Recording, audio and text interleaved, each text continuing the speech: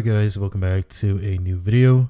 First and foremost, I want to wish you guys all a happy New Year's. I want you guys to comment down below any goals that you have for this year. In this video, I'm going to show you guys how to design a Roblox logo. This is going to be somewhat of a more beginners oriented tutorial, so anyone can really try this out and make a logo for their own project. We have a New Year sale going on at gfxcomment.com. Link is down below. If you use the code 2024, you will get 35% off any template of your choice. So we have the vector icon pack. We have the unlimited access pack right here that contains every single story item. Alright, so I'm using Photoshop. If you don't have Photoshop, you could use something like Photopea. But we're just going to start with some basic text. So I'm going to go to the text tool and we're going to find a font of our choice right here. I don't have many fonts downloaded here that I can use. I'm just going to use this called Comet. So I'm going to type out, for example, what kind of hypothetical game are we making here? Let's do sword. And we're just going to enlarge the text. And we're just going to choose a basic color. I think I'm going to go for orange with this one.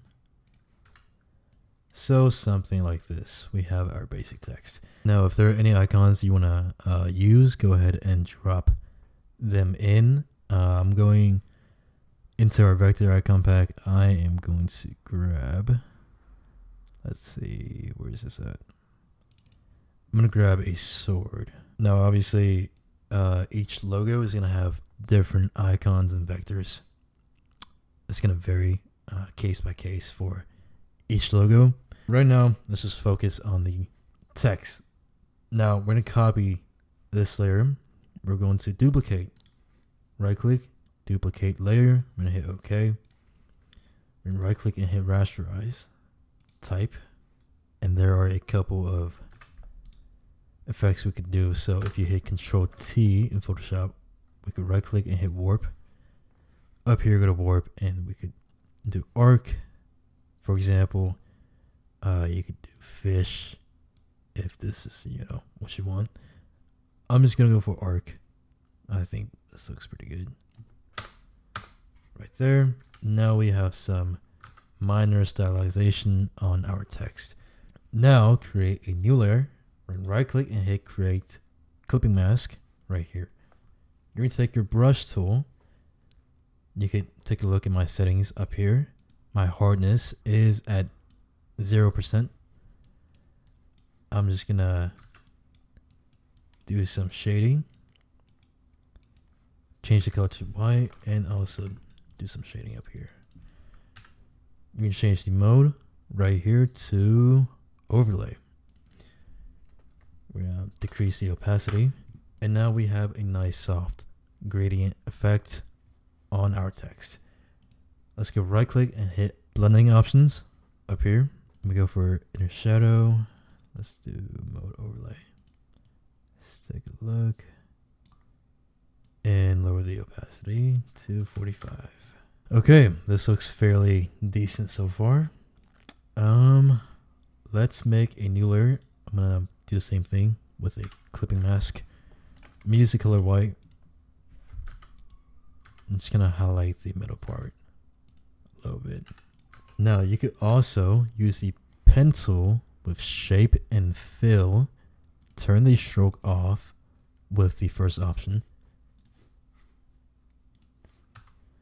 And essentially the idea is you could pen some cool shapes like this if you want. Take the eraser tool and just kind of adjust this.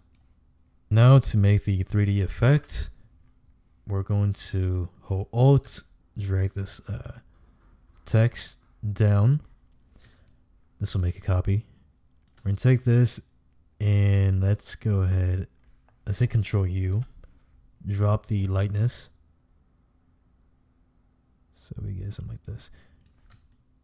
Okay, I'm gonna right click, hit copy layers out, take the FX, drag this to remove for now.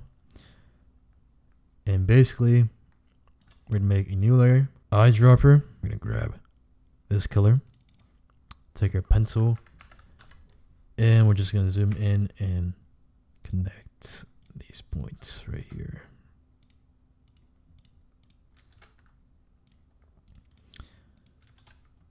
So we're just gonna go ahead and let's go over to the right side. All right, looks pretty good. Take all these layers, I'm gonna hold shift and control E.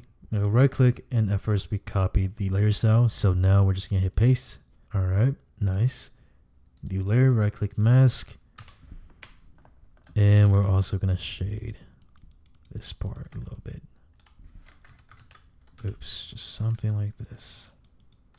Right mode, overlay, drop the opacity.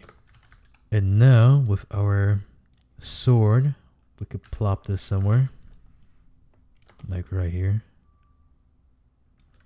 Copy and flip. We're gonna take this whole thing, right click, duplicate, group, hit OK. Control E to flatten. We're gonna add a nice stroke here. 25 looks pretty good. And for the sword, we're also gonna add a stroke. I'm gonna modify this thing a little bit, just a little bit. All right, this looks pretty good.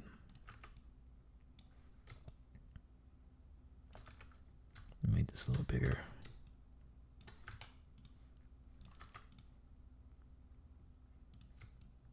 Sharpen. If this video helped you, make sure to leave a like. Anyways, thank you guys for watching, and I'm gonna see you guys next time.